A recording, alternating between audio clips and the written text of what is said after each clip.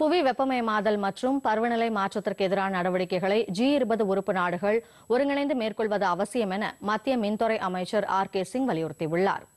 G20 அமைப்பின் தலைமை பொறுப்பை இந்தியா ஏற்றுள்ள நிலையில் எரிசக்தி மாற்றத்திற்கான G20 பணிக்குழுவின் முதல் கூட்டம் பெங்களூரில் தொடங்கியது.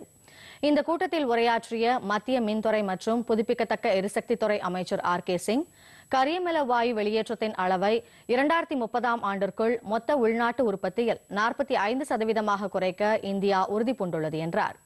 மேலும் 2030ஆம் ஆண்டிற்குள் நாட்டில் புதைப்படிமம் அல்லாத எரிபொருள் மூலம் உற்பத்தி செய்யப்படும் மின்சாரத்தின் அளவை 50% அதிகரிக்கவும் இந்தியா முயற்சித்து வருவதாக அவர் கூறினார்.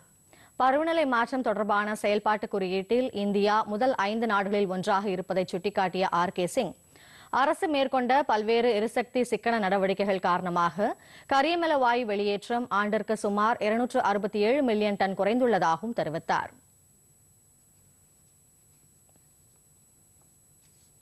We emit just about 2.4 gigatons of CO2 per capita, whereas the world average is 6.3 gigatons per capita. So 1/3 of the global average is our per capita emission.